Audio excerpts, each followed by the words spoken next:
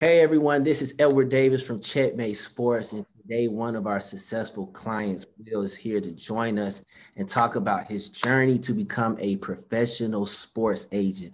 I'm happy to have you and welcome. Thanks for having me, Ed Davis. It was a pleasure actually being on your program to discuss my journey from becoming a sports agent. It's definitely a eye opener and a long journey. Mhm. Clients, speaking to parents, speaking to you as my mentor as well, learning the ins and outs of the business because it's a business you have to love. You have to sacrifice. It's about traveling. I just booked my plane ticket to Cleveland. I'm only going to stay for a day and a half. Okay. I have another meeting I have to go to in 2 more days. So it's about the grind and the hustle. And this is what I love. I love sports. I love communicating with people.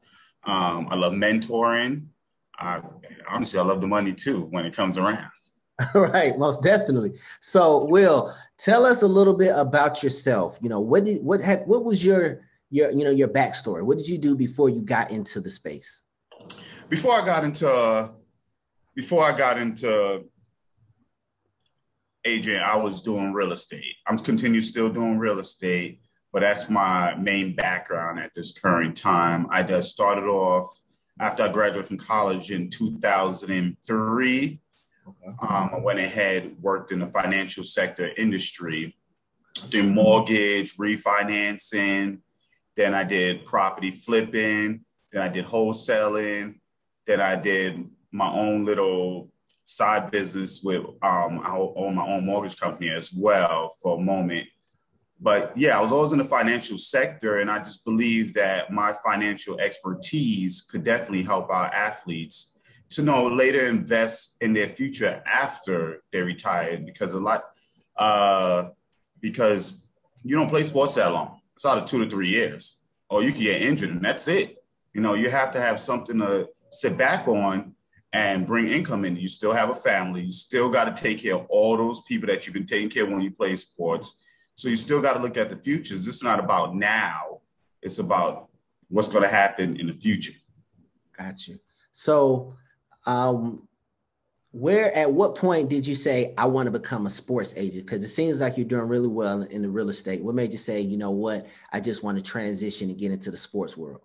I always wanted to go transition in the sports world, but it was about the opportunity and the timing. And Okay. I had a great opportunity. Listening to you, it was a great timing. And you're doing well in one sector, you get comfortable. Mhm. And as you get comfortable, you start losing your focus and your vision of what you really want to do. And you make it a comfortable living, you're doing well, you live in a lifestyle you want to live. It's hard to change up.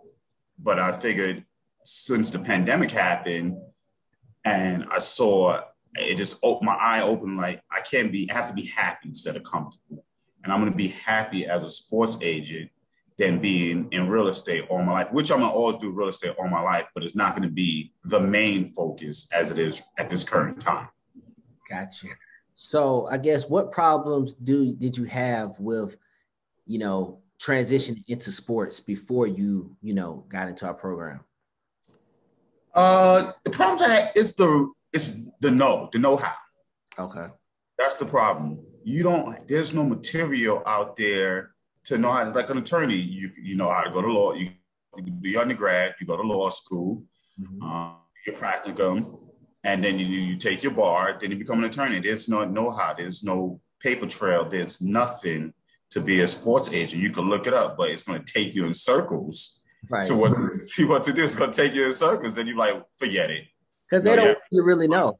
They don't want the added extra competition. So they send you in circles. So I agree 100%. Um, okay, so Will, what made you choose our program over, I guess, going back to law school or, doing another program and things like that? Let me choose the Checkmate Sports Program. I like the energy, I like the vibe, I like the community. Um, you also put out some positive, honest truth about the business, about how the business is going to go. You are going to spend money. You are going to be up late. You are going to be worrying about signing that contract with your clients. And I'm experiencing that right now.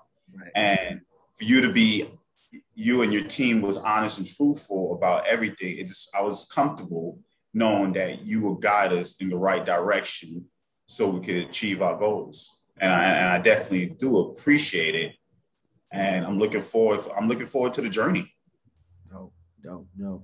So was there anything in particular about our program that really helped you, on your journey to become a professional sports agent? And if so, what was it? Particularly, what helped me out was the weekly calls that we was on, the weekly calls to just refresh us. And you just didn't just say, okay, the 6 weeks, you're dumped, next class. You continued on with the education, the coaching, the development, the telling us to learn our voice and continue with new ideas with the forgive me if I say what the big clout, the big clout. Oh, big clout. Oh yeah, big clout. Yes. Different things that I saw in the past in passing, but I'm not paying attention to it.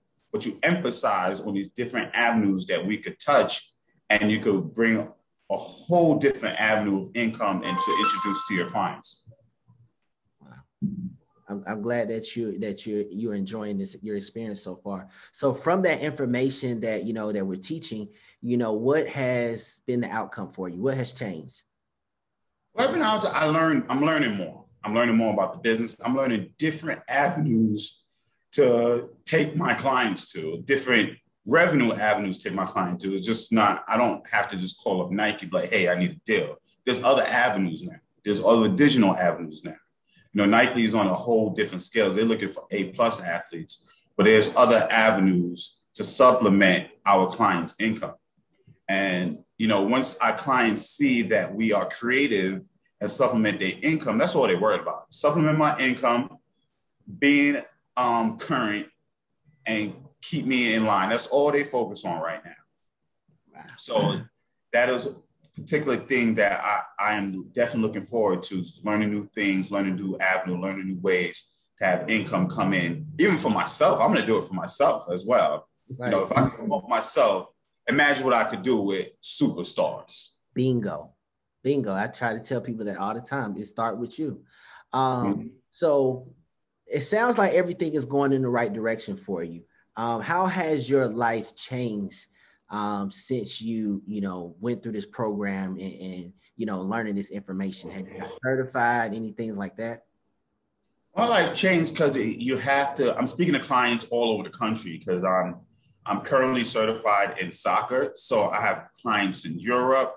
I'm speaking U.S., West, East Coast. So I'm missing calls because I'm sleeping because it's not my time zone. So my sleeping pattern changed. Okay. My thought process changed. So I'm trying to align everybody with my sleeping pattern and with their sleeping pattern or how their life is. So it's changing that dynamic. So I got to be mindful. So I always count in my head, okay, they're 8 hours ahead of me. So I got to count. Can I call them at this time? So things change that way. My mindset is more cognizant of what I'm doing now. So Will, I heard you said that you were certified in soccer. So correct. You registered soccer agent with no law degree, correct? Correct. Okay. I just wanted to hear that because there's a lot of misconceptions where people think you need a law degree to become a professional sports agent. And it's not true. It's not true at all. It's not rocket science. I did real estate. I looked at contracts every day. All you have to do is know how to read and know how to interpret. And that's it. It's nothing difficult about this job. They make it difficult because they don't want us in the space. Like football is the only one. I looked up all sports. Football is the only one you need a law degree. Or you need a master's degree to take on. I looked at NBA, you don't need that. Looked at hockey, you don't even need it. Looked at baseball, you don't need it. Soccer, you don't need it. It's not difficult at all. And I don't know why. There's ways around it that a lot of people don't know about. Correct. Let me ask you a question. Why you think they try to make it difficult for us? You know why they do it. I tell people all the time it's because they don't want us in the space. Back in the day, all you had to do was fill out a piece of paper. You was an agent. And then we got into it, and the brothers and the uncles and the dads and the moms started representing their kids, and they said, "Oh, we can't have that." So then they made you get a bachelor's, and then they tried to get the bachelor's, and they said, "Oh no, now you got to have a master's. Now you got to have a graduate degree," and that's just their way to try to move the pylon, and. And so, our whole program is basically teaching people how to backdoor it and get into without those credentials, without that inside connections to be successful like you're doing yourself. So my last question for you, Will, man, because I know you got a bunch of calls. Okay, definitely. Where do you think you would be right now if you didn't take action and join our program? Right now, I'll still be doing real estate. And that's it right now. To still be doing real estate, going on my day-to-day business, feeling comfortable, feel I had success. But success is happiness for me. Success is not money.